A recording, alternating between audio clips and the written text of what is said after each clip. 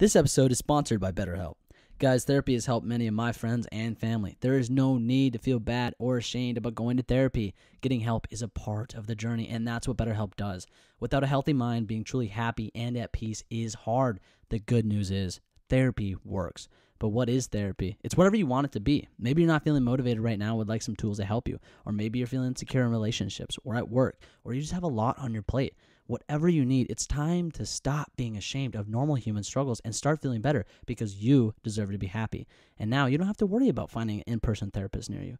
BetterHelp is customized online therapy that offers video, phone, and even live chat sessions with your therapist, so you don't have to see anyone on camera if you don't want to. It's much more affordable than in-person therapy, and you can start communicating with your therapist in under 48 hours. Join the millions of people who are seeing what online therapy is really about. It's always a good time to invest in yourself because you are your greatest asset. Right now is a special offer to my listeners, Lay Your Brick listeners. You can get 10% off your first month of professional therapy at betterhelp.com/LYBCade. That's betterhelp.com/LYBCADE. Thanks again to BetterHelp for sponsoring this episode. Guys, welcome back to another episode of Lay Your Brick. This episode, I had the pleasure to sit down with Lucas Cullen. Lucas shares his mental health struggles and journey. We talk about his podcast called Struggle Creates Strength. Across all his platforms, he creates a space of realism and comfortability and vulnerability when talking about mental health. We talk about ways to heal, motivation, stuff that helped him keep going, and stuff that can help you guys keep going. When I say that Lucas has a blessed soul, he really does. Everything that he says is coming from a space of experience and comfortability. So please pay attention, actively listen, and I hope you guys enjoy. Let's get straight into it. Well, no, I appreciate you coming on. I appreciate you spending your time with me. Lucas and I were just talking about how I kind of came across and stumbled on him. And so first off, I mean, you have that podcast, and that podcast is called Struggle Creates Strength. So, and I really love it because the episodes that you have are just, they're so pure, right? Like they're just really like you can resonate with them, and they're so deep, and I'm trying to think, like, and vulnerable. Like that's one of the big words that you used, and I really like that a lot. So I wanted to kind of, from the very beginning, I wanted to learn more about you. So like, why did you kind of, obviously you're at a point in your life, which we'll get to, where you're in Europe and Indonesia and all that. So it's like, where did all this come from? Like when you were younger, what were you going through? Because we talked about this. So you're a big mental health advocate. So let's dive into that. What was your lifestyle like that then? Yeah, absolutely. So my story, I guess, is like similar to some, different than most, I guess. And honestly, like ever since I was young, like quite young, I was about 14 when I really started to encounter like severe depression, encountering all forms of anxiety. Like I had an abundance of friends, yet still always felt super alone, would like isolate myself at lunch times in school at like grade 9. And I started like encountering friends that were going through, or like one particular friend that ended up like, it was like kind of a tragic event, I would say, but he ended up reaching out to me, essentially like using me as a form of a resource, but also a way to kind of like, I don't want to say like take advantage, but almost, in the sense of like sending me pictures saying he was going to like kill himself, and like going through that whole rabbit hole. And I think that really like shifted my brain in a lot of different ways. And I started to not really understand how to like cope with my own struggles and what to do. And I almost got like fearful of like ever getting into that standpoint as well.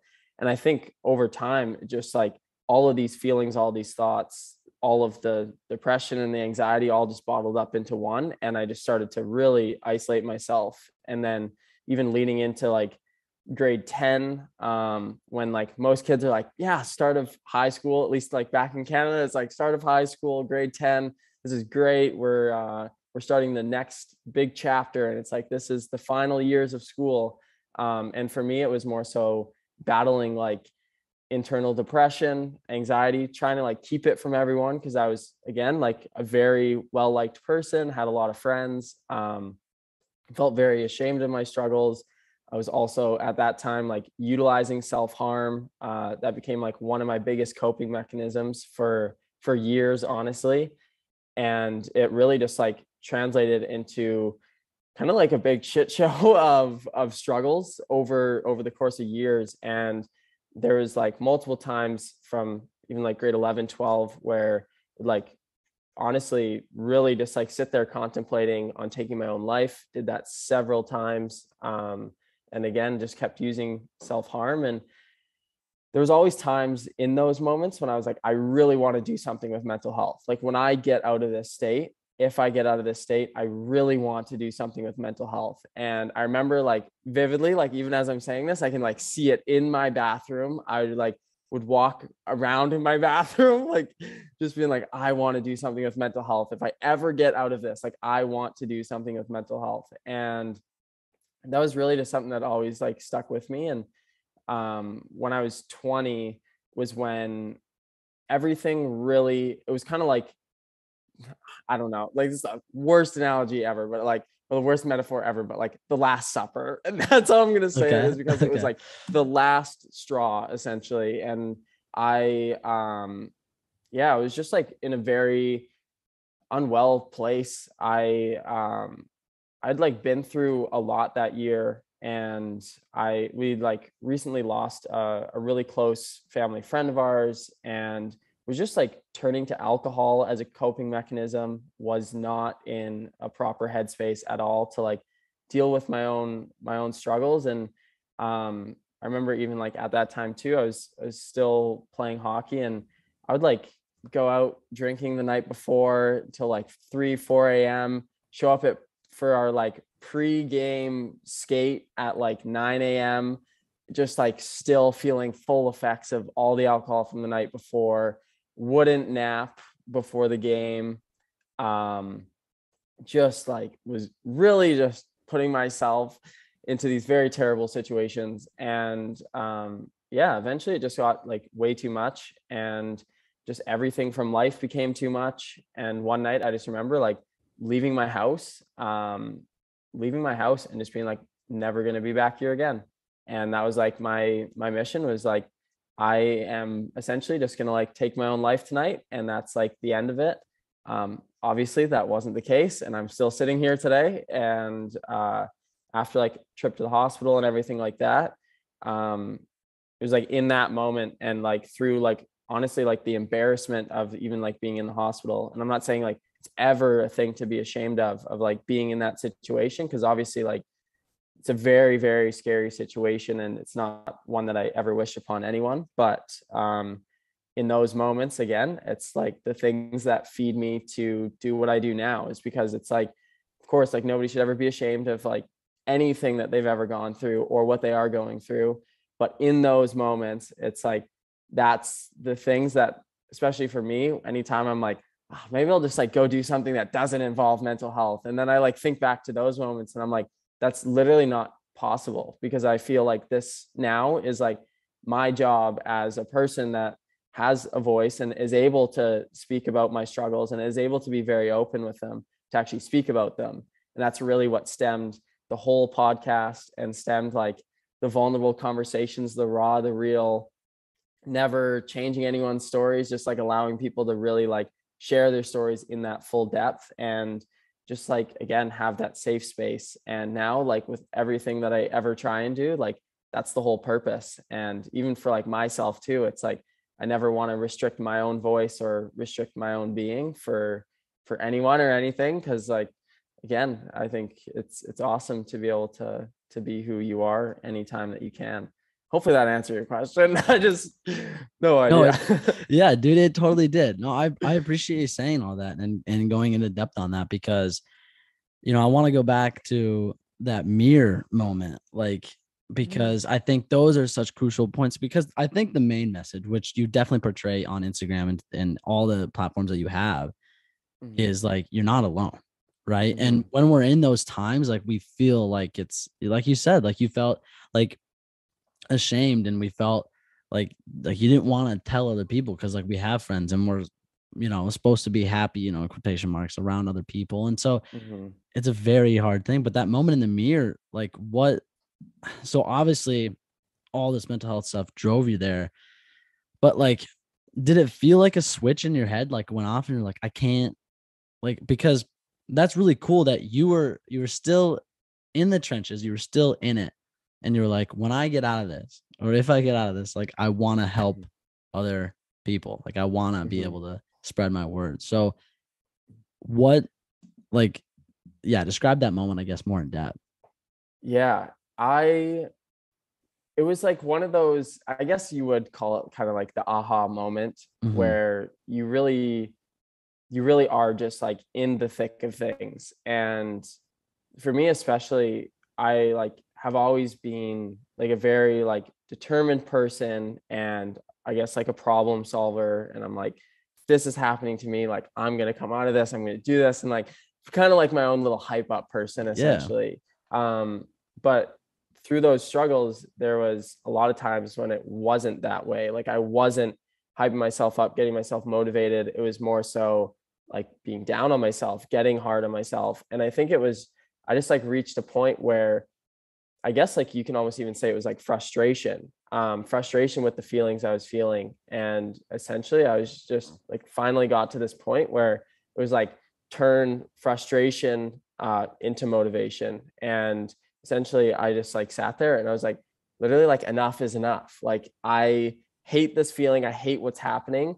Obviously, like I might not be able to change this right in this very moment, but like whatever happens, I know for a fact that like I will do something that is going to help other people when they're feeling this way. And I know like for me now, like some of my biggest goals, even though of course, like you always move your goals around a little bit, Mm-hmm. you change Mm-hmm. them given like life circumstances and new things come in and everything like that. But my life goals have always been to like speak in front of large audiences, deliver like my story to people, and like really just use my story and these bits and pieces to actually just like again resonate and touch other people's lives. Because same as like your story and my story and anyone else's, it's like we always have little bits and pieces that can really like resonate to people. And it's like we're all living this crazy life and we're all going Mm. about our days, and we all have this whole internal dialogue that's happening.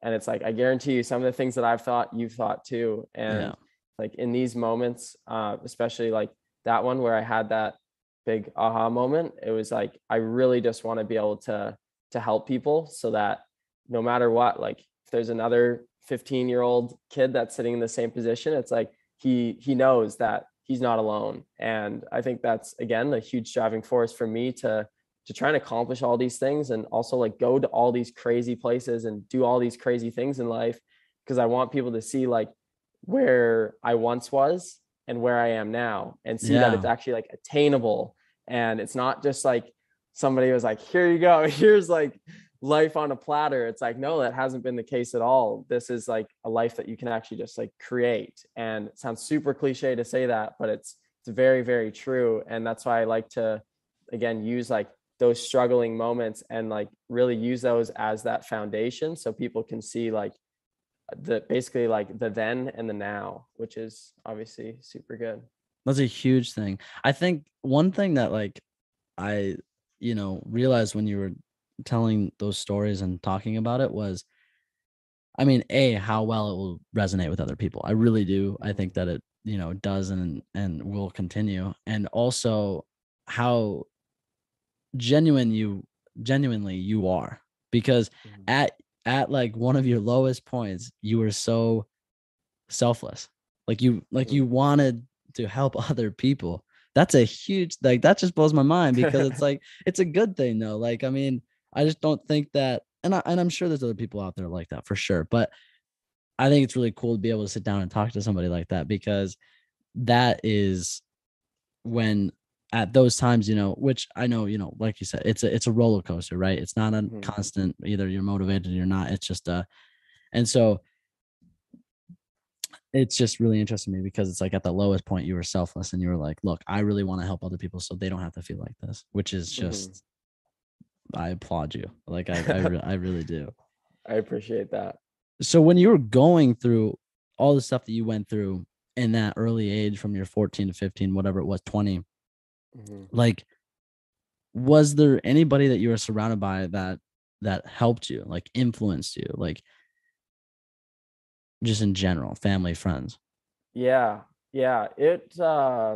There was for sure. Like there, of course, like in those moments when even like now as I look back, I'm like, no, I was solely alone. Like it was all me, just me in that Yeah. moment. But that is not the case at all. Like I know um it's really tough actually, like especially when I look back on it, because I'm like, you know what? Like there was so many people that actually were there helping, doing their best. And I think that's one of the things is because um and it's so bad to say this, but sometimes like people's bests like just simply aren't enough and they don't Mm-hmm. like fully understand. And that was one of the biggest things that I kept running into is like, I was like, yeah, you know what? Like you're obviously helping, but like you're not helping and you're not doing anything productive for me.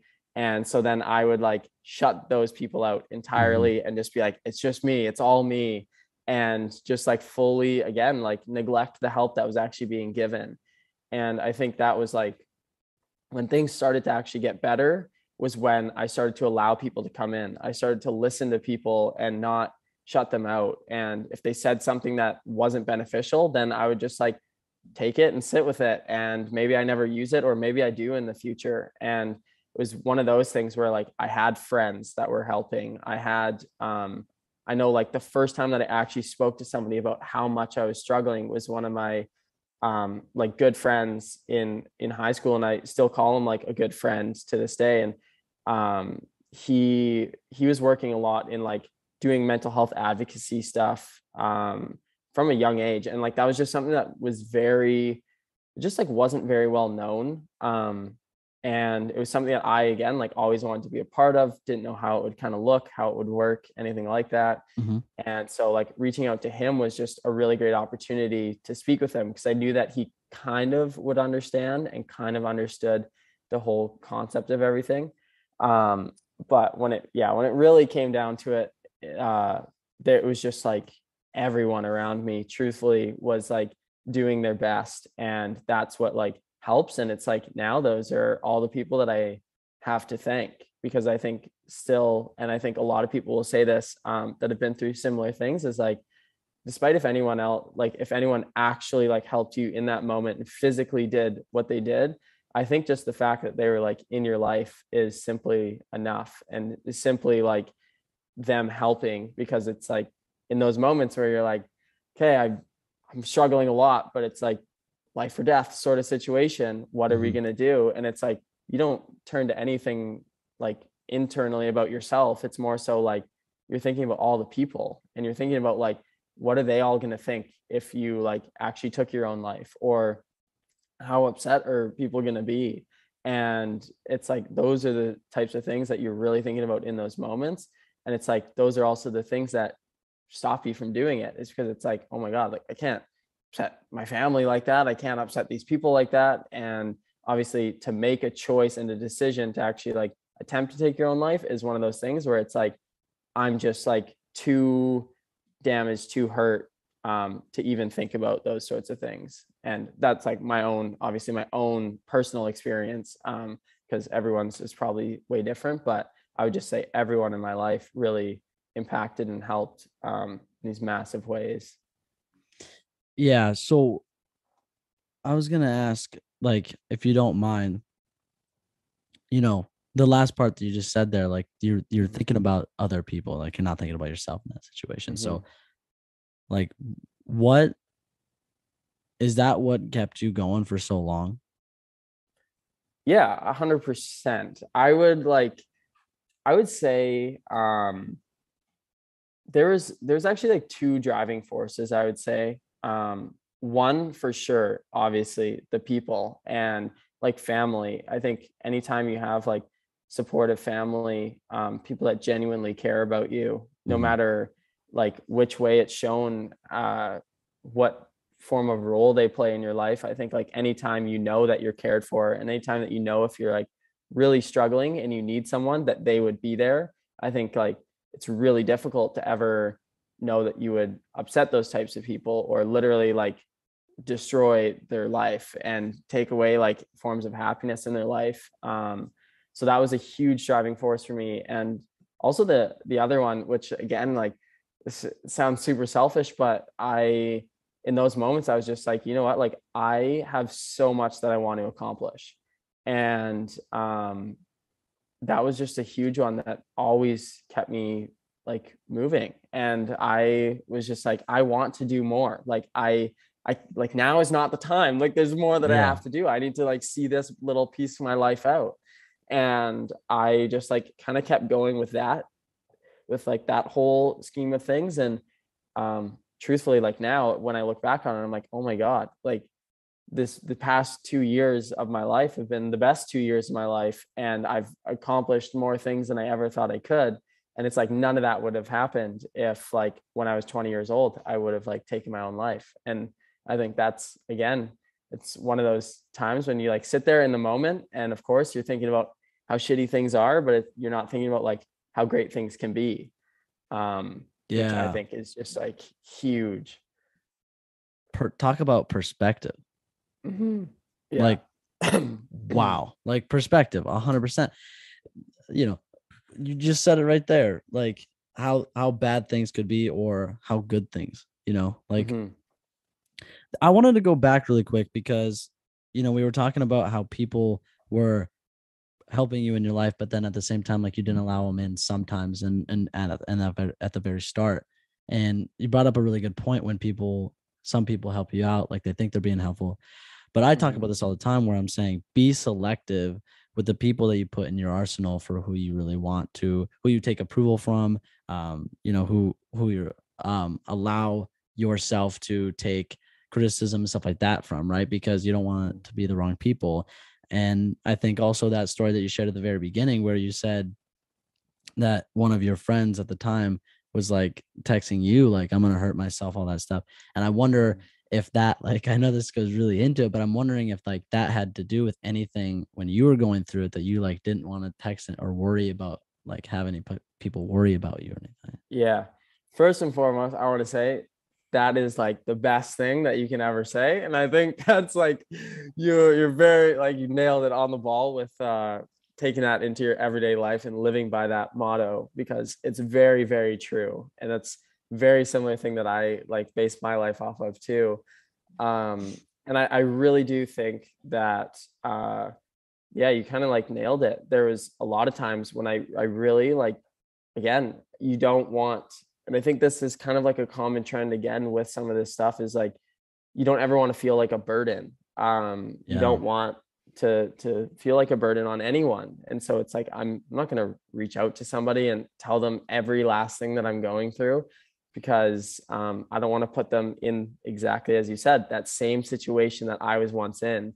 And that really was like, it was really tough because the people that I trusted and the people that I knew that I could trust and the people that I actually would talk to, I think I was like chucking way too much onto their plate because I wasn't just like openly talking about it with people. So it was like, okay, yeah, I'm not going to talk to 20 other people about it, but I'm going to talk to you and I'm going to put all those 20 conversations into one and you're going to have to deal with it. And it's like, Yeah. that's not fair. Like, that's not fair at all.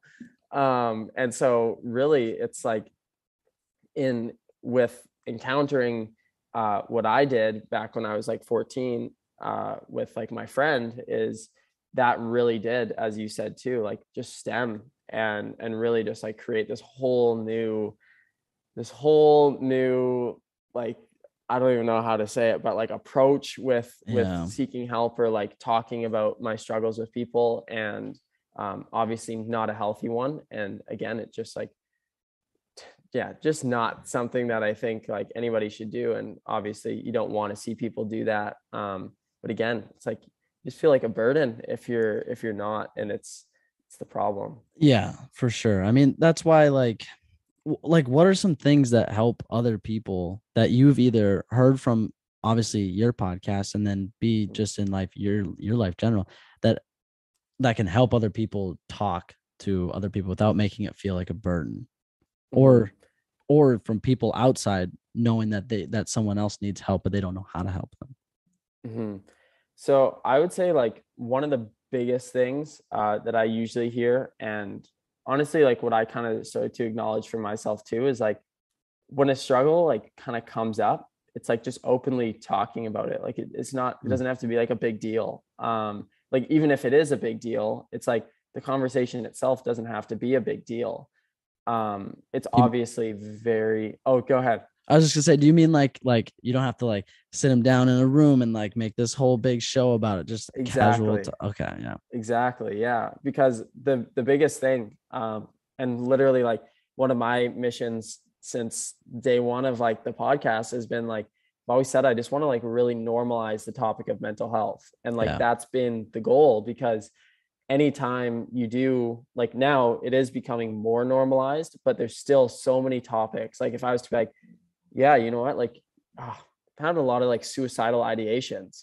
And if I said that to like the average person, they'd be like, what the hell? Like, are you serious? You're thinking about Yeah. killing? And it's like, man, like these are thoughts that like run through people's brains. Like we need to like normalize this. Like it's not that it should be like taken like super lightly and be like, oh yeah, like, you know, we all get that. Because like, no, like it's like, of course, like you want to sit there, you want to listen, you want to talk about it, you want to console with them. But it should be a lot easier to talk about these things. And like, especially when it comes down to like anxiety and depression, two super big normalized things nowadays. And like so many people are being very open with it, especially like think about how many times in conversation anxiety comes up. It's like, oh yeah, you know what, like just having a lot of anxiety lately. Yeah. Like that's not how it used to be. Like nobody would ever really talk about that.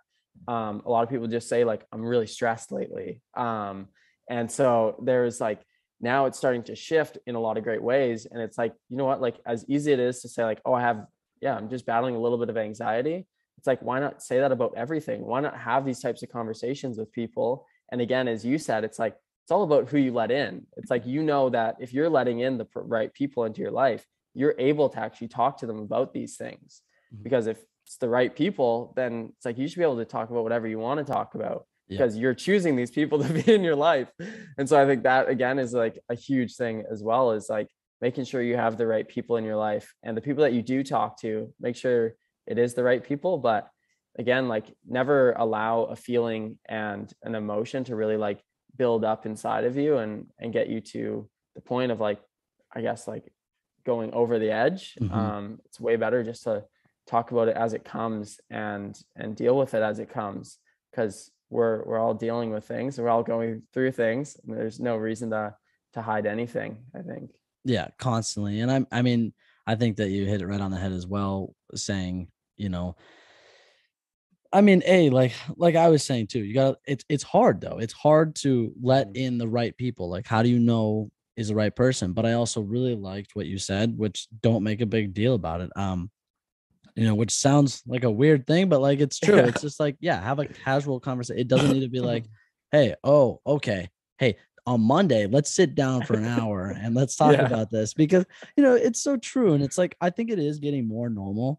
But I wanted to ask you this now, like, so it's interesting me now, because do you think that, because obviously it is becoming more normalized, right?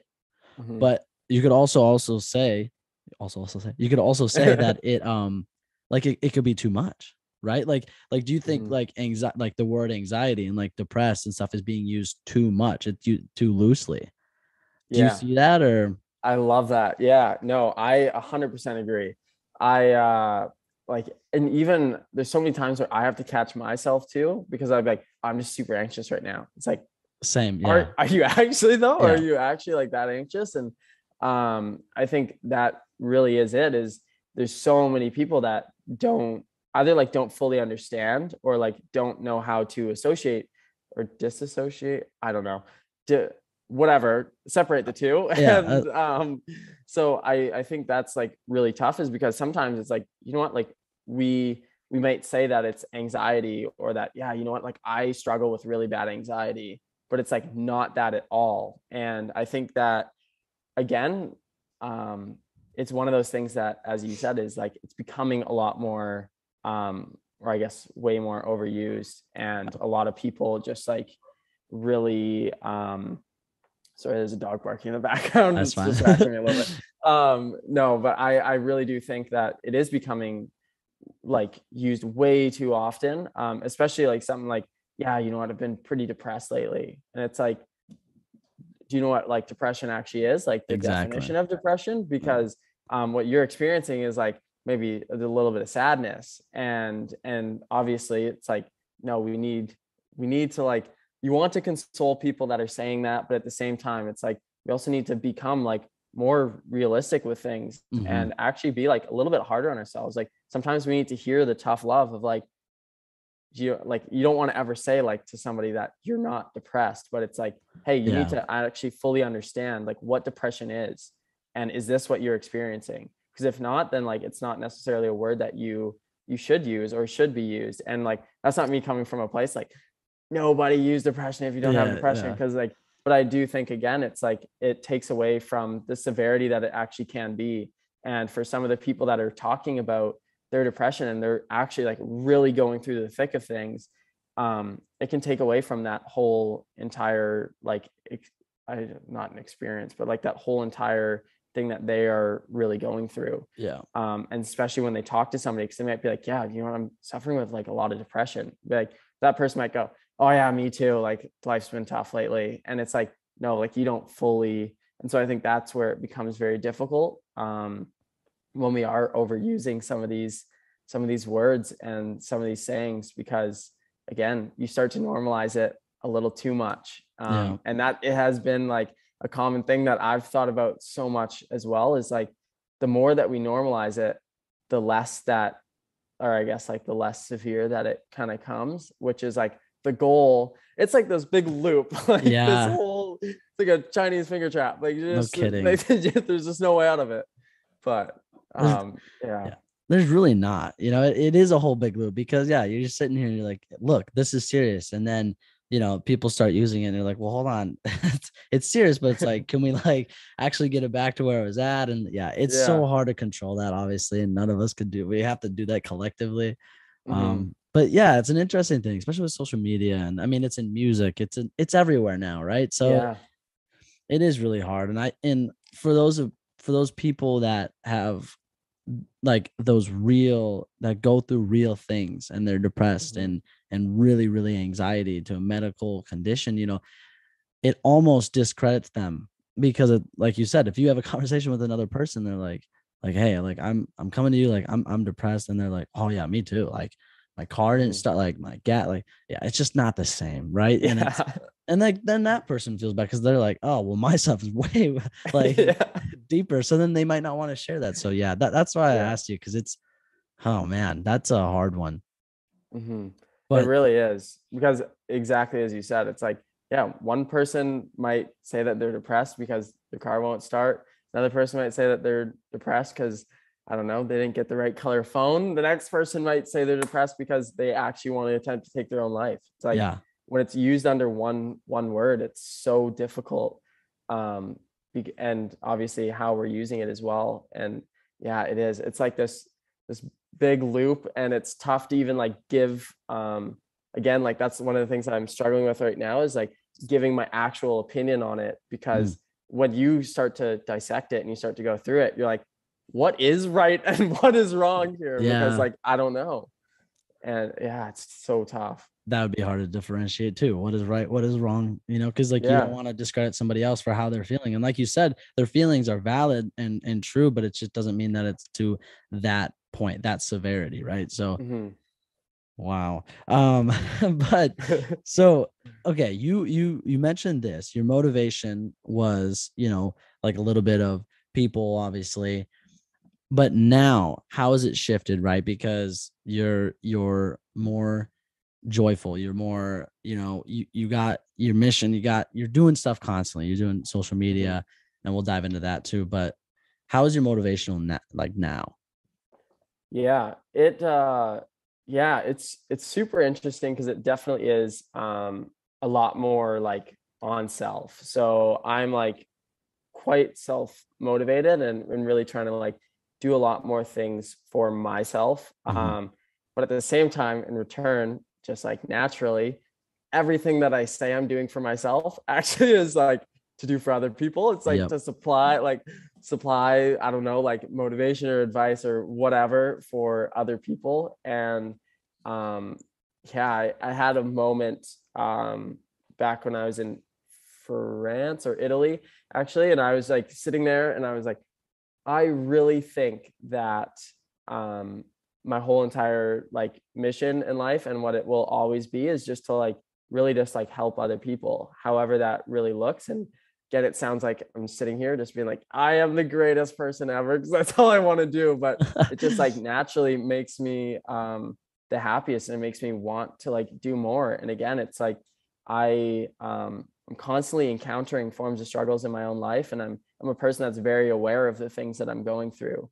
And so like when I look at, I don't know, prime example, a little bit of a touchy example, but like having all of my things stolen, it's like I look at that example and I obviously most people would be like, oh, the worst experience ever. And for me, it's like, yeah, you know what, like obviously not a fun experience, but also an experience that makes you learn something. And for me, it's like something that I can actually talk to other people about and like use in a whole different form and give this whole different meaning to. And I think like, again, that's one of the beauties of it, is that now in my everyday life, all I really want to do is just like look at new ways to benefit people and help people, and obviously like expand myself in all these different ways, and really just like live a life that makes me proud, but also like makes a big impact.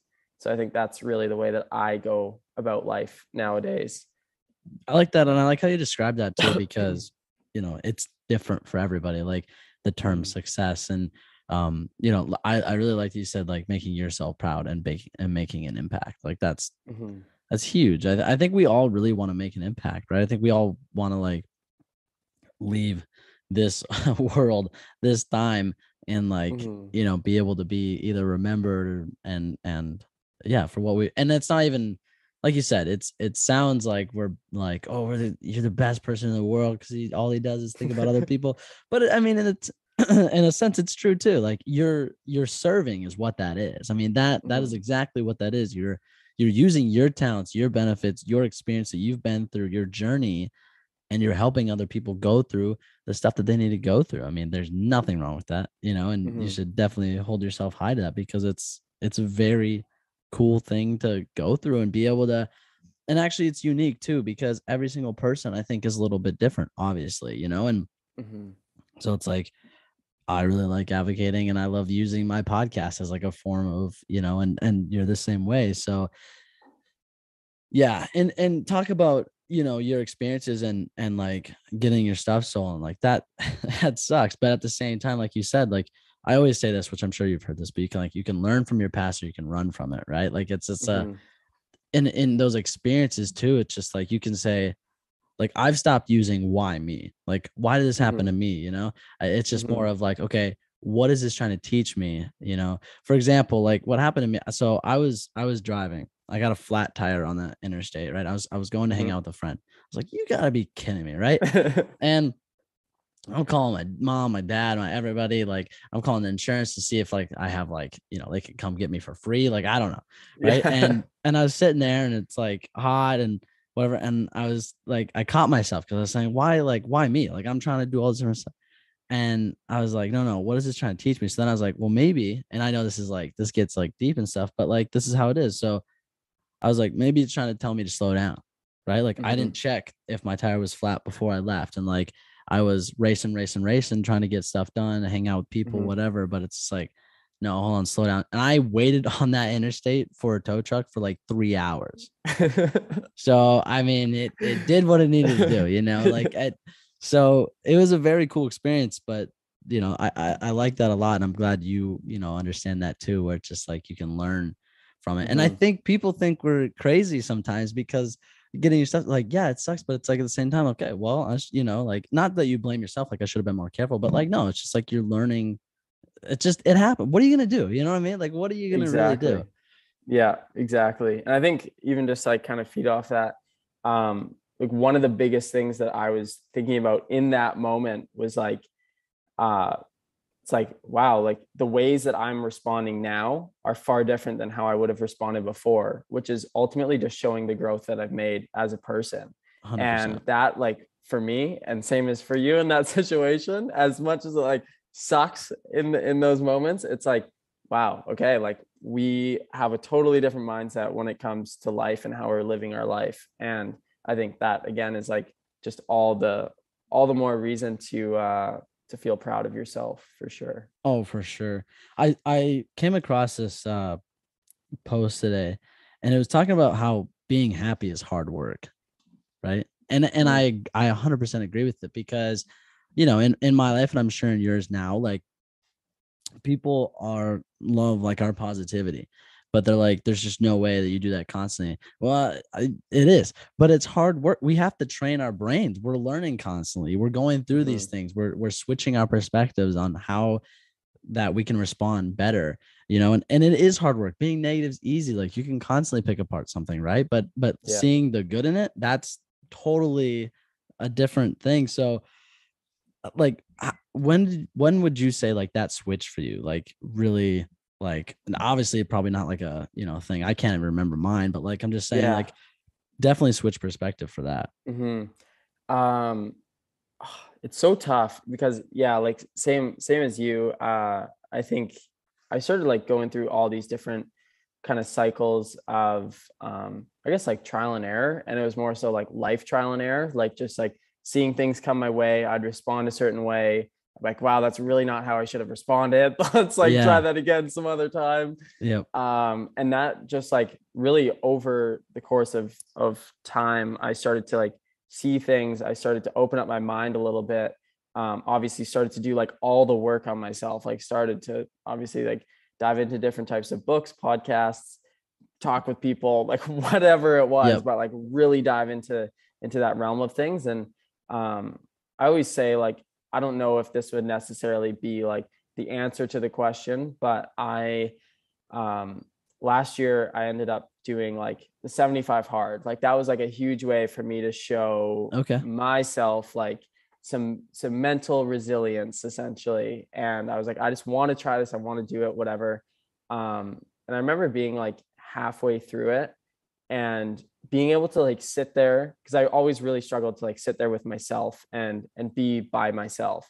Mhm. And I remember sitting there and I just like realized I was like, I'm my best friend. Like I am like my best friend. And it wasn't in like, oh my God, I'm so alone. Like I only have myself. It was like, no, like I genuinely love to hang out with myself. And I would just take myself everywhere, do everything like with myself. And it was in like those moments where it all really just like switched for me. And I was like, you know what? Like I cherish myself more than anyone else in this whole entire world. And like I have me. And like that is what like this relationship with myself needs to remain solid. I need to be my best friend. We need to make ourselves proud every day. And I was like, if anyone else comes into my life, like friends, spouses, whatever, like that person must compliment my life and must compliment me. And if I ever see anybody take away from me and in the slightest, they are not a part of my life anymore. And like that's like Wow. the big thing. And so really it was just like finding that love for myself that really like changed my whole perspective, because I was like, I'm never going to let anything or anyone disrupt like my inner peace. And it was like, somebody's acting irrational, they can act irrational. I'm not going to give any time to it, because like I just value myself so much that like this is not worth it. Same as literally like we'll just again use it as example, like the stuff stolen thing. It was Yeah. like that just like is not worth like my time to really like give it to it. Like of course like I felt negative feelings towards it, but like I'm not gonna just like disrupt all my inner peace and my happiness and be like, this world sucks, everything Yeah. sucks, because like it doesn't. And I think that was just like those big shifts is when I really just like found that love for myself. Just so cliche, but it's just like No, but that's it's true. huge. It's yeah, Mhm. it's so important, because the same as like along my journey, that like it was probably about a year and a half ago, whatever it was, but that's how I felt too. I realized I was like, wait, like I love being alone. Like it was really fun. And that's like the big, if you can get used to that and being alone, because it is hard. I mean, I still remember, and it's still hard to me now sometimes, but like it's so important if you can be alone, because like you said, you are your best friend. Like get to know yourself the best. Like, and that's like the biggest thing you can do. That reminded me of something that you said though, the happiness thing, like everybody adding to you. That is so important. I think everyone should think like that.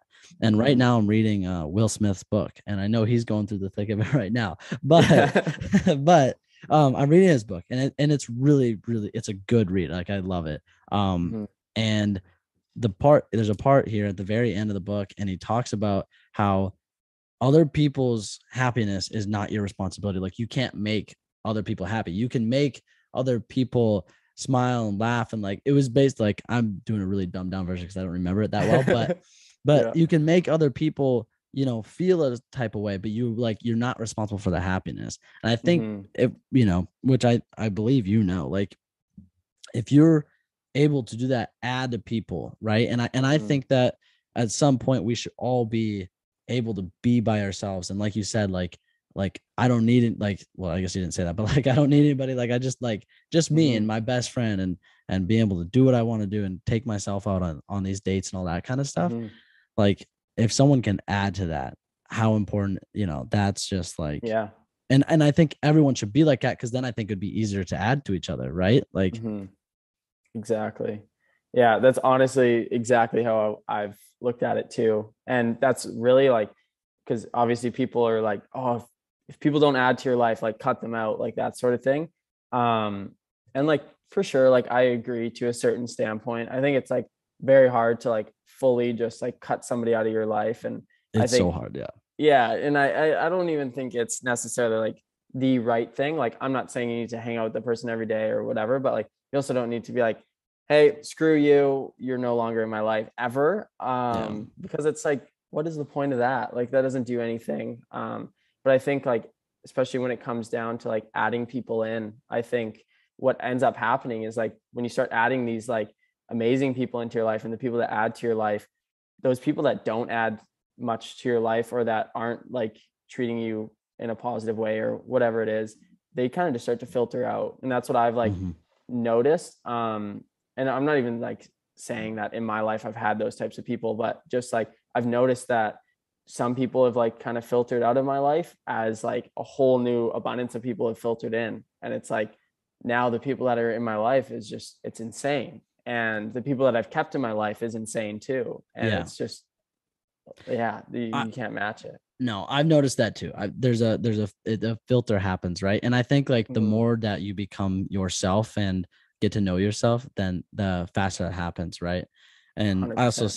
I also saw this on I think this was on TikTok the other day, and it was talking about how the faster that you are more yourself, then the faster you're gonna find somebody who like is like likes yourself. Like, you know what I mean? Like that was for like relationships, but like just in general, I mean, you're gonna start matching the same energy and frequency as other people just naturally, right? And it's gonna and those other people that feed off like your energy now are just automatically gonna dissipate, right? Because they're just like, you know. But yeah, I mean, you hit it right on the head too. Like you can't just, I think that's what gets a lot of people is like, I mean, the phrase like you are who you hang around with, like show me your friends, I'll show you your future, that thing, I really believe in that. But I also believe that you shouldn't just be like, hey, no longer helping me, bye-bye. Like you can't do that just in general in life, right? And like, and I think you hit on this a little bit earlier too. You were talking about how like you don't have to take like things personally, right? And like you don't have, and again, this goes back to like being selective. Like you don't have to take things personally from other people if they're being rude or whatever to you. If that's just how they are in general, you don't have to be affected by that, like, right? Because we choose what we put meaning to and how we put and on words and all that. So yeah, you get into that.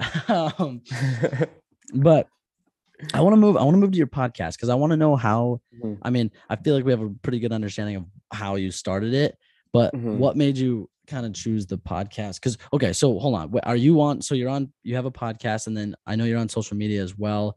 Mhm. Do you do TikToks? Do you do all that stuff regularly, or kind of what's your? Yeah. So it's been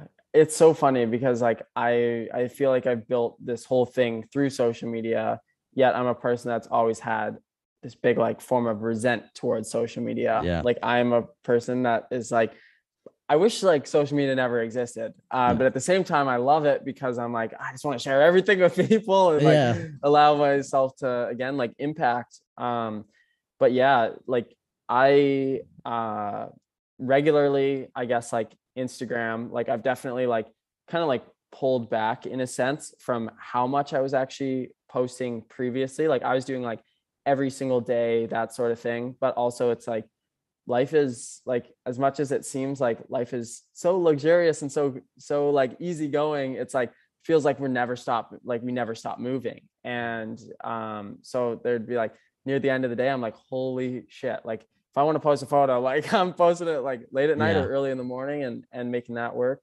And then same with like the TikTok thing. I mean, now my phone has been stolen for like it's been gone, literally been phoneless for almost a month now, Oh wow. since it got stolen. So I have So that was been, recently. You got everything stolen. so yeah, like it's a shit show. I ended up having stuff stolen in Barcelona, which was all of my camera equipment. And it was like, and passport, Oh my cards, gosh. like cash, everything. Um, so that was like one thing in itself. And then when we arrived in Bali, there was an incident that happened. Not necessarily allowed to speak on it publicly yet, maybe one day. Oh wow. And then uh, like, I don't know, it was like 4 days later or something like that.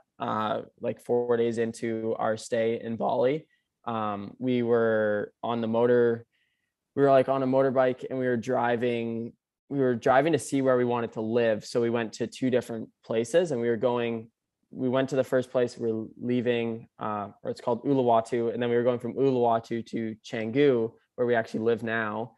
But when we were going to Canggu, we were driving on one of the like interstate or underpass or something like that. And somebody drove right up next to us, ripped the phone out of Tessa's hands, and then ended up ripping Wow. off. And Wow. like, oh my God, like, are you freaking kidding me? And then, yeah, now obviously I've been phoneless. But That it's an experience. And I'm like, at first I was like, oh my God, I need to replace my phone tomorrow. And I was like, this is like kind of a blessing in disguise a little bit. Cause I'm yeah. like, you know what? It gives me an opportunity to really like figure out where I want to go, what I want to do. And a lot of really great things have come from it. And um, obviously, I'm not going to be phoneless forever. I'm supposed to have a new Yeah. phone in like, I think May 8th or something like that. So just a couple weeks. But Yeah.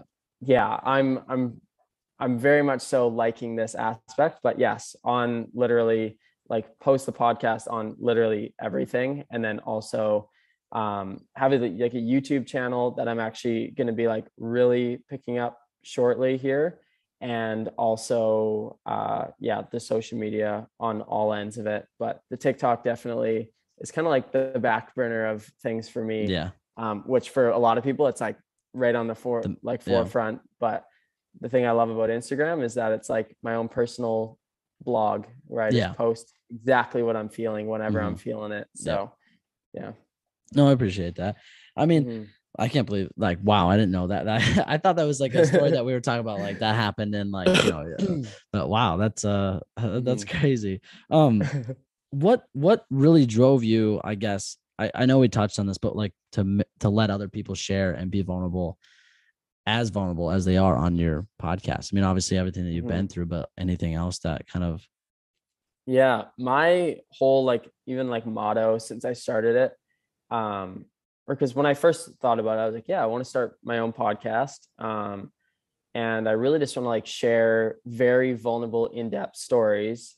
And immediately I just went to like, okay, like, yeah, like I have a story. So does everyone else. And like, why is my story any more special? And so like what I really did was I made like my whole purpose and the whole way to actually like get more people onto my podcast right away, it was like, you know what, like I just want to set the standard. And so my whole bit of it was like, you know what, like I want people to come on and I want them to share like these really raw, real, in-depth stories of their life, the things that they've gone through, so that other people that are going through the same things can see those, hear those, and then actually understand what those people did to get out of that, or what they are doing to get out of that, so that they actually have a sense of direction. And so that you don't need to go get assessed by a doctor and then go to a psychiatrist or a counselor. Like you can actually listen to a podcast of somebody that's done all of that and really is like speaking on what to do. And maybe that's like the steps that they say to do, or somebody else is like, no, I didn't go seek counseling. I actually went and did this. And it's like every last person's different. And so for me, that's really what the driving force was like, I want to share my own story first so that it sets the standard, sets the bar. People can listen to it, understand that like, I'm not holding back and neither should you.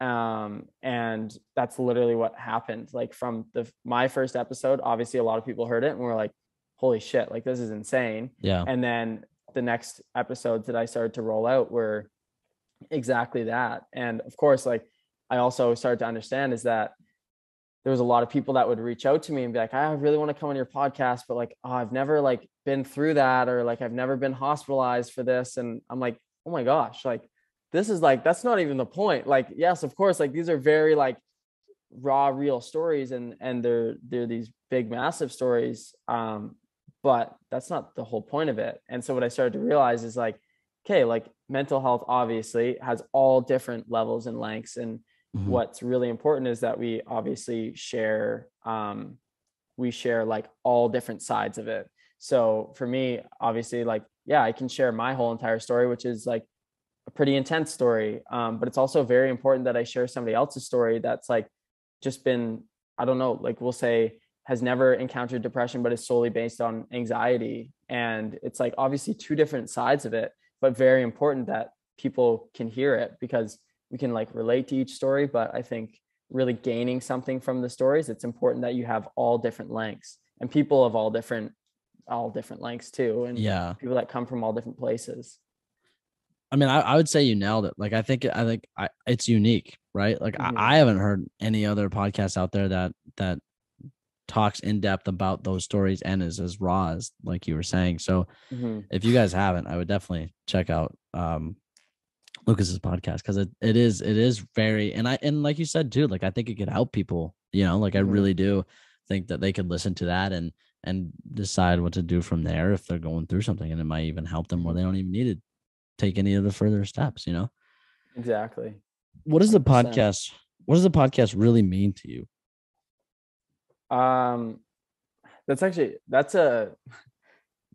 That's just so funny that you're talking about this now, because I haven't posted a podcast in a little while, since before I left for traveling. And there's been so many times along my travels where I've just like sat there and been like, man, like this is what you like love to do. Like you love the conversations. Like that's like literally what is like people call the kryptonite. Like that's my freaking kryptonite is like these types of conversations, and like the ones that we're having right now, because it's just so cool to connect with another human being that's very like-minded and that like knows and understands what you're saying. And you're like, it's very evident that you're being heard. And so in my head lately, I've been like, okay, like all I really want to do is like get back to the podcast scene and like really like roll out a whole new, we'll call it like a whole new season of Struggle Create Strength episodes, and one that hopefully just like lasts for the long haul. And so behind the scenes, like that's what I've kind of been working on is figuring out how I really want to go about it. Very similar like to what I was already doing, but just like really critiquing things, obviously like trying to come back from it. And like that's why this is super nice too, is because like there's a lot of things that I'm learning from you right now, and I'm like, oh my god, like I gotta roll this into the podcast, so you're gonna see it, just yourself shine through in the podcast if you ever listen to it. But no, it really is a podcast that it means like everything, because I think it really ties in like my whole mission with all of it into the podcast itself. It's like, I love to speak to people. I love to share my own insight, but at the same time, I love to hear other people's. I love to know that it's actually like making a difference in people's lives. I love to know that like I have the potential to talk to some very amazing, incredible people, and people that I never in a million years would think that I would ever talk to.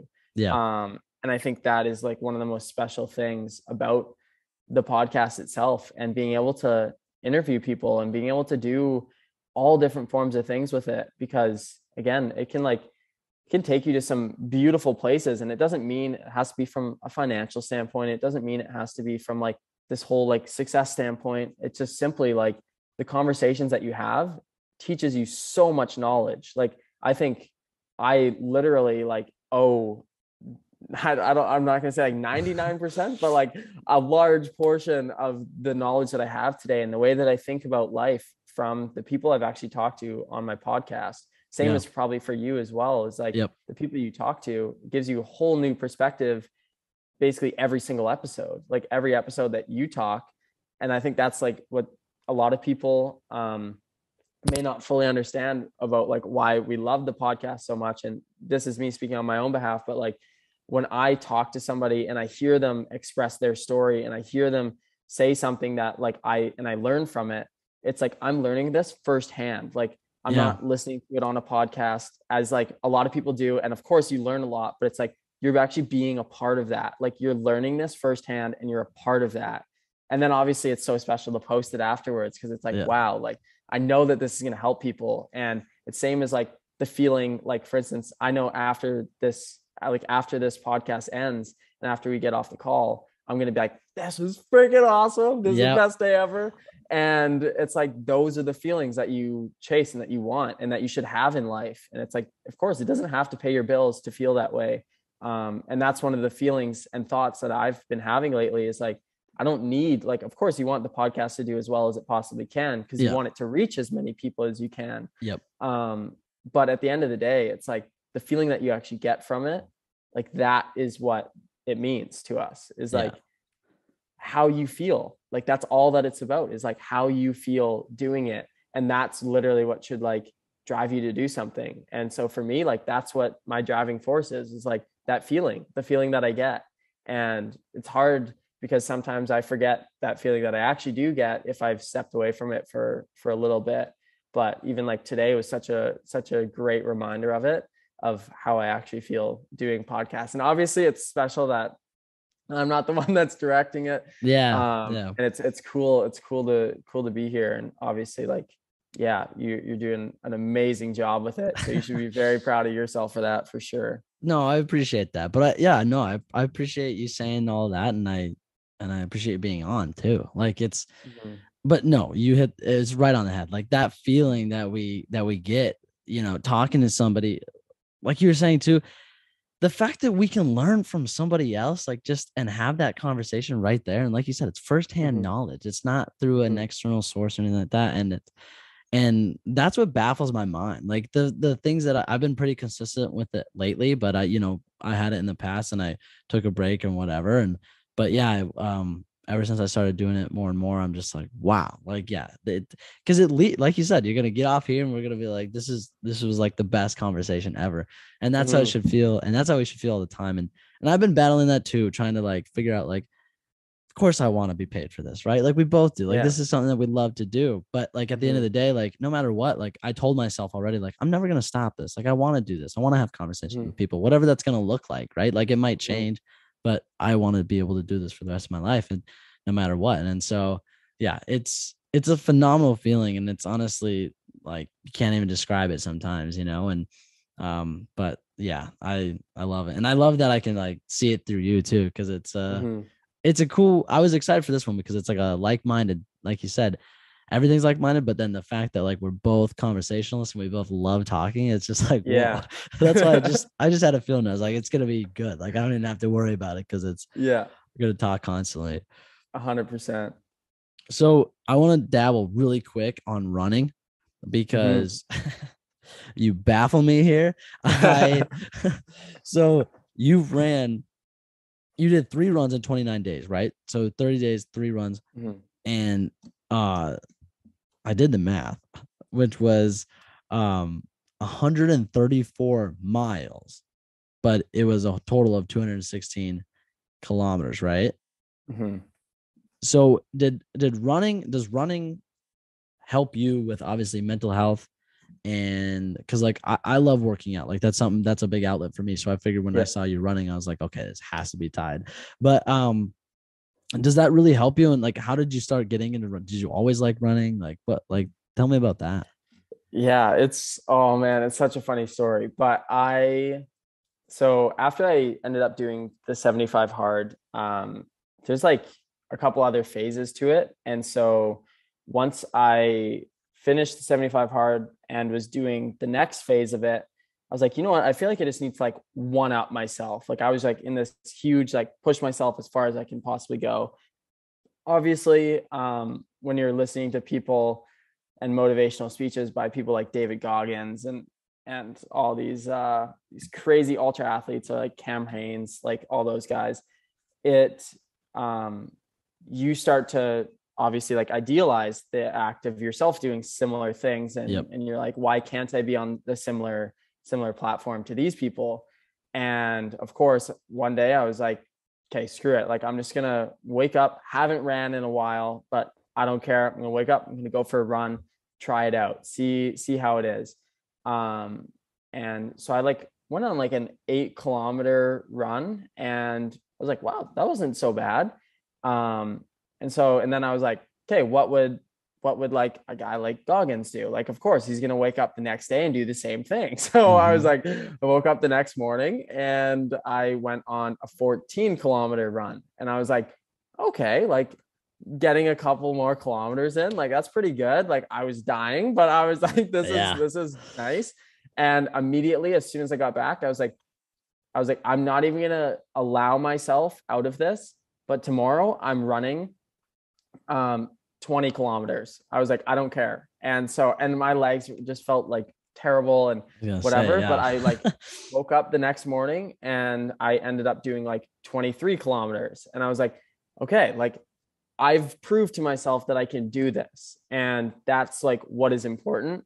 And of course, I wasn't like, okay, the next day I'm going to do like 40 kilometers, because that Yeah. wasn't the case. But at that point, I was like, okay, I actually like really love this. And I love seeing myself grow constantly from this and knowing that I can like push myself nonstop. And it's like, it's only me. Like I'm the only person that is stopping myself or making myself go. So it's like, I can stop at any given time. So it's up to myself. And the more that I like, because you're obviously talking to yourself the whole entire Accountability. time. Yeah. Yeah, exactly.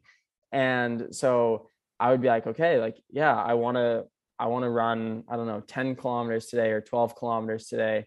And I'd get to like kilometer 2 or 3 and I'm like, wow, I'm like pretty tired today. Like I might just cut it shorter, like maybe make it like 8 kilometers, 7 kilometers. And I immediately in my head, I'm like, no, like that's not where we're going. We're gonna actually go further, and we make it 15 kilometers. And so I just started to like challenge myself like that. And then yeah, just these ideas started to come in my brain. I was like, I want to run a marathon. And then all of a sudden I was like, oh, but I know that I could run a marathon in no time. So I was like, I want to run an ultra marathon. And then I was like, that sounds super cool. And then I was like, no, I want to run a trail ultra marathon. And then that's just like where it really took off. And then I was like, okay, this is what I'm doing. This is what I'm set on. It was really difficult to actually find one, but I found one that was like 7 hours away from my hometown, and made it this whole like big ordeal. And of course had to involve mental health into it. So I called it like $50,000 for 50 kilometers, and like didn't come anywhere near the $50,000, but still raised like, I think it was like close to $3,000. That's awesome. And so I was like, you know what, that's more than enough. And even more so, it just was like the whole process was just to show people that like, again, you can like do anything. Like you don't have to limit yourself. And the whole aspect of the 3 run thing happened on an absolute whim, because I had the first one planned, already booked, everything like that. And so that was 42 and a half kilometer trail run, which was insane and something I never thought I would be doing. And it was like this Yeah. whole big experience, and it was amazing. And then I like got back home. I didn't train for a week, or I did like one run, like sporadically, whatever. And I ended up like booking a race for October. So it was like a month later or something like that. And I was getting super excited about that, but still was like easing off the training because I'd just come off this run. And this one of my friends called me and he's like, "Hey, I just want to ask you about like your training for your ultra marathon, because I'm going into this run that I'm about to do in Ontario from like Guelph to Goderich, Ontario." And I was like, "Oh, cool." And so we're talking, and at the very end of the call, I was like, "Oh man, like I'm not gonna lie, I'm pretty jealous of you because I know this is gonna be a super cool experience and it's gonna like push you so far beyond your limits."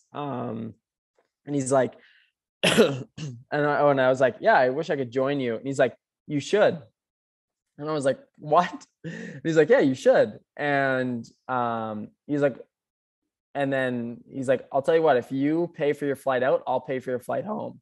And I was like, "Okay." I was like, "All right, give me like 2 hours." And so after like 2 hours, came back to him, I was like, "Yeah, let's do it." I booked my flight in the third hour. And in like 3 days after that, I was in Ontario and we ran 121 kilometers from Guelph to Goderich. And that was like the most challenging, most difficult thing I've ever endured in my whole entire life. And really showed me again like how capable I am of everything.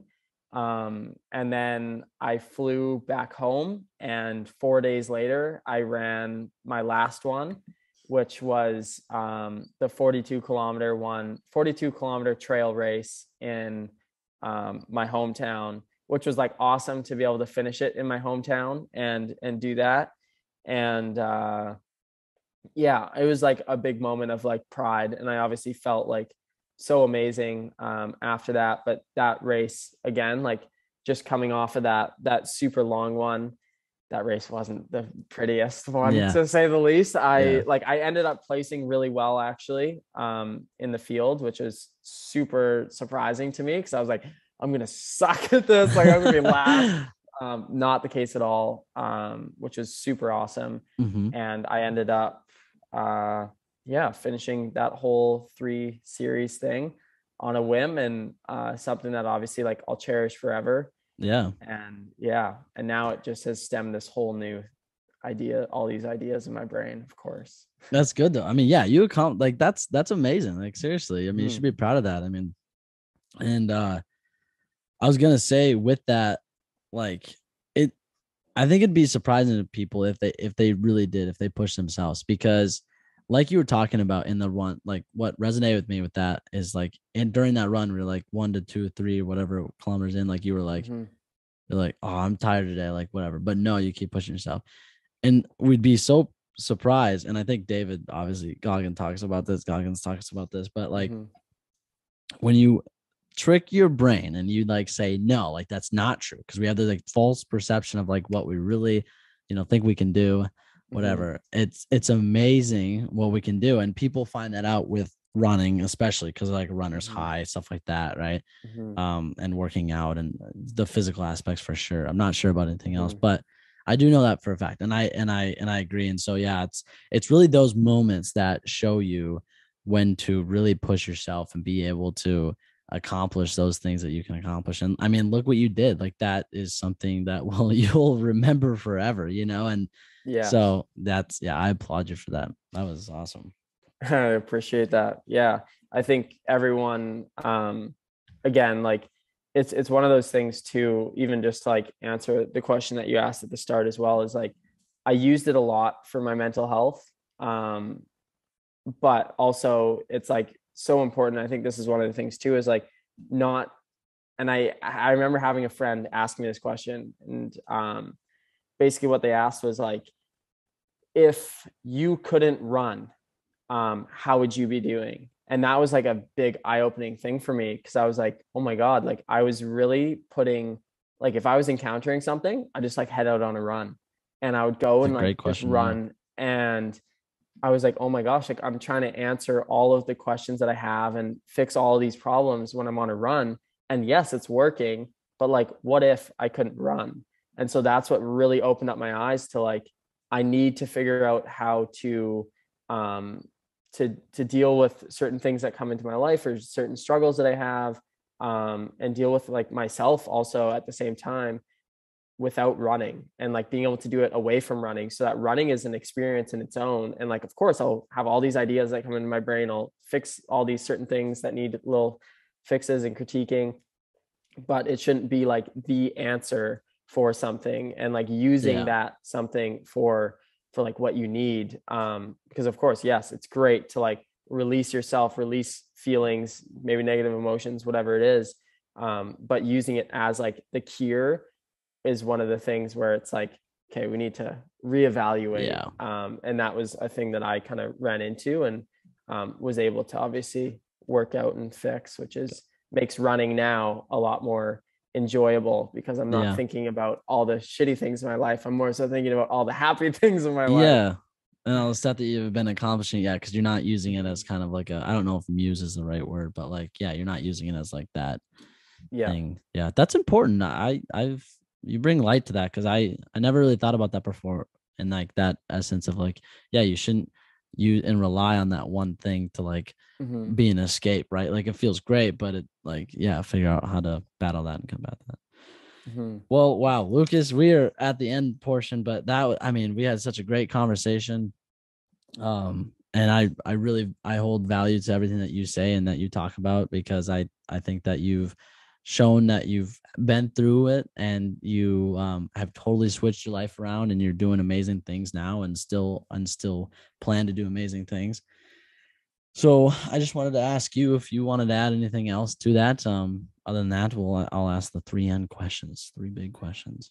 Yeah, no, I think the only thing I would have to add to that is just, again, just another thank you. And obviously, again, another bit of like an applaud to you for what you're doing. And obviously, like even just like allowing me to speak and share my story. Cause again, it's like, I think it's so important. And that's one of the things that kind of gets pushed under the rug as well, is like, obviously it's one thing to look at somebody's story, and people might like look at my story and listen to my story and be like, wow, like so cool having Lucas on the podcast. But it's like, you're the one that made this happen. Like this wouldn't be happening if it wasn't for you. So I think that's like a big thing that like you should applaud yourself for, is because whatever comes to this, if this podcast helps anyone, then I think like you're really the one to thank for it, because I'm just here sharing my story, but you're the one that made it happen. So No, I thank you for saying that, and I really truly appreciate that. And it's interesting that you bring that up, because really quick too,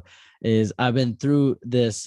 It's been really weird this whole past month, because I've had people reach out to who I've had on my podcast and say this was a great episode, blah blah blah blah, and I'm so thankful for that. But no one mm-hmm. has, done that. Now I'm getting more, because I also said it, I think, in a podcast, but like now I'm getting more appreciation for it and stuff. And it, we don't do it for that, right? Like that's not something we Mm-hmm. do it for, but it obviously feels very nice. And so I appreciate you saying that, but I thought it was funny because of the stuff that's been happening right now in my life. I'm just Yeah. like, it's really interesting how that works out. But yeah, I want you to keep doing what you're doing, and I can't wait for your new season, like your stuff to come back Mm-hmm. out, and definitely gonna be listening to that. And I'll have all your stuff in the description below I appreciate too. it.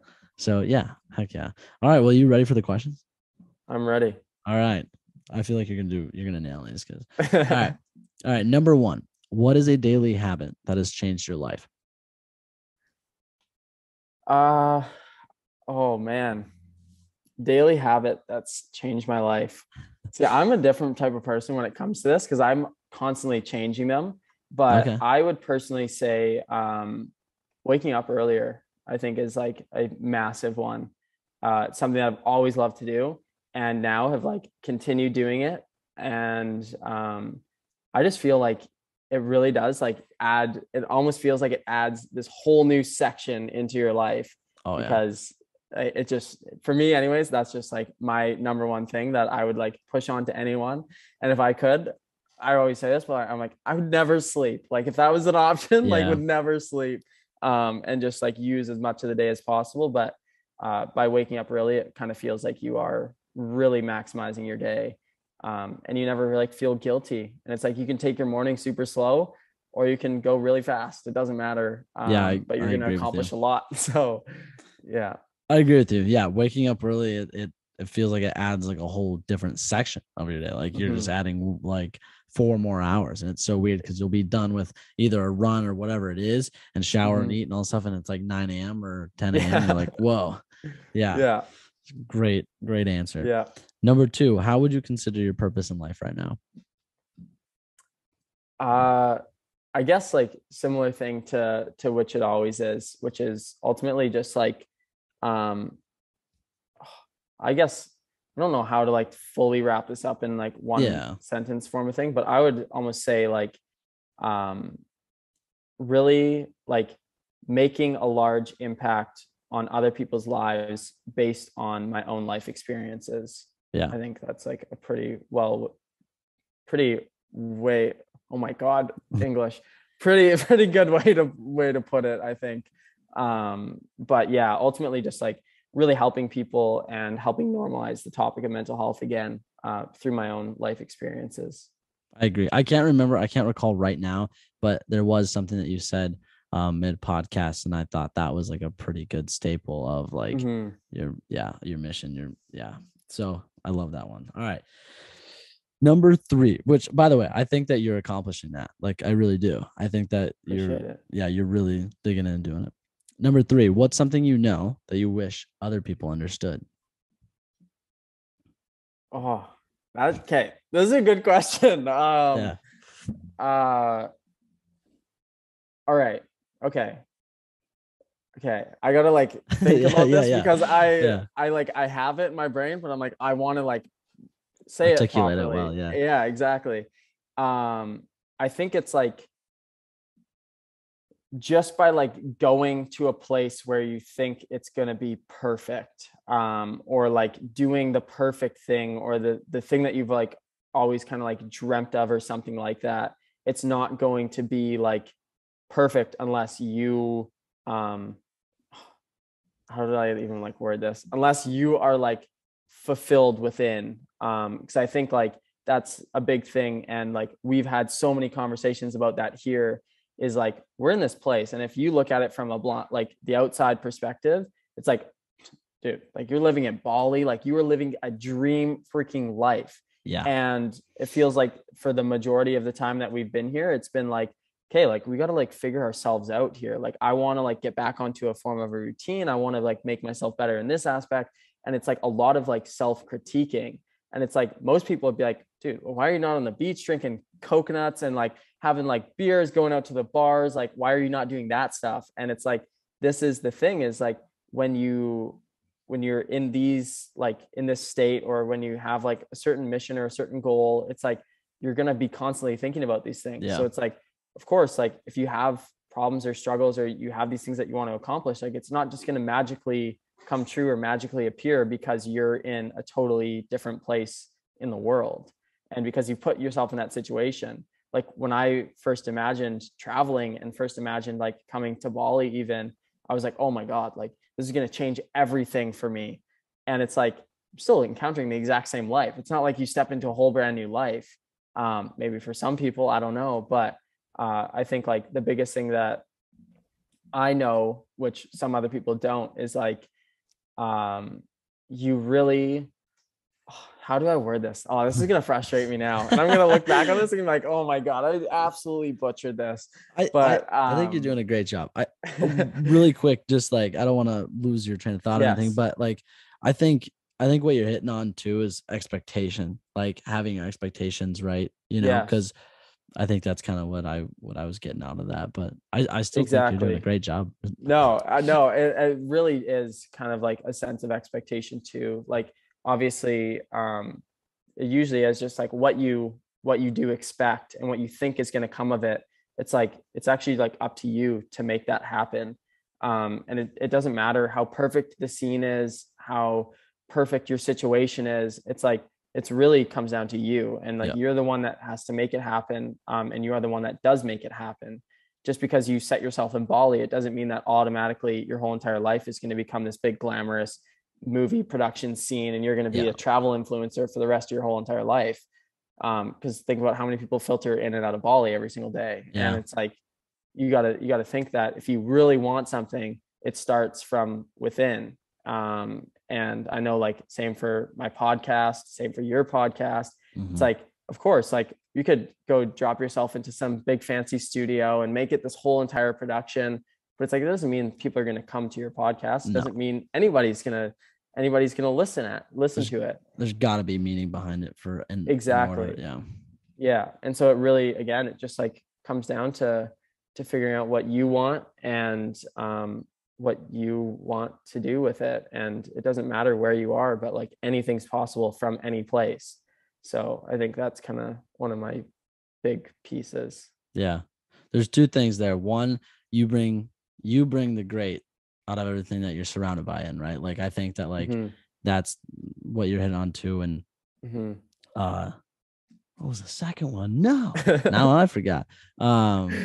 But yeah, I mean, I agree. Like just what a very well thought out. Like it's true. It's just like you're self-discovery, right? That's like the Hmm. most important. If you can do that, you discover yourself, you learn more about yourself, then you're gonna be able to surround yourself with more like-minded people and Hmm. bring the great out of every situation that you're in and all of that. I mean, look at all the light that you made out of having everything, including your phone, stolen, like Hmm. camera. I mean, and that, you could argue like that's your life, like creating content, right? So it's just like Yeah. all of that was taken away from you. And Hmm. yeah, so a lot of life lessons there. But Yeah. thank you, Lucas. I really appreciate you coming on. And Of course. wow, I Yeah, I'm very appreciative of you having me, and obviously us having this whole big conversation. And um again, I think it's even just like so important and so nice just to be able to like think in these forms of ways, and obviously like feeding off of the things that you say, and you feeding off the things that I say. yeah, I think it's just such a cool, powerful conversation, which is awesome. I agree. I agree. All Mhm. right. Well, thank you so much. Of course.